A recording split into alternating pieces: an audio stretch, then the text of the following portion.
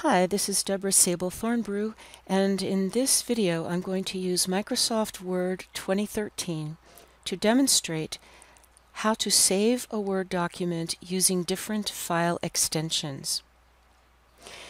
This is, of course, a very simple document with just a 4-word sentence in it. Now, to save the document, of course, I have to go to the File tab first, click File, then click Save As,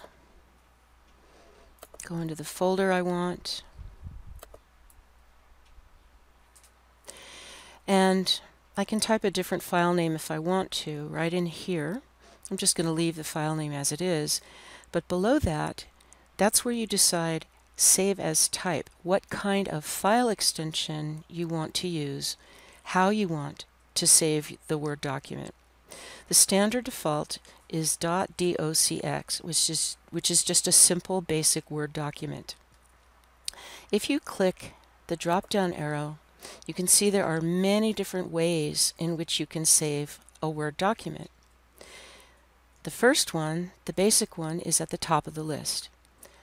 Then there's a way to save it as a macro-enabled document, a document that allows macros to run.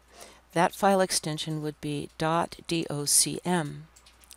If you want to save the Word document in such a way that someone else with an old version of Word software can still open it, you can save it as Word 97 to 2003 document, .doc. If you want to save the document as a template in Word, you would save it as .docx. If you wanted to save it as a Word macro-enabled template, a template, in other words, that can run a macro, you'd save it with the file extension .dotm. And finally, you can save it as a Word template, a basic Word template, so that someone with an old version of Word can still open it, .dot. When you pick the one you want, the correct file type that you want, all you have to do then is click Save in the lower right corner. And if you look at the top in the title bar area, the title area, you can see how it was saved.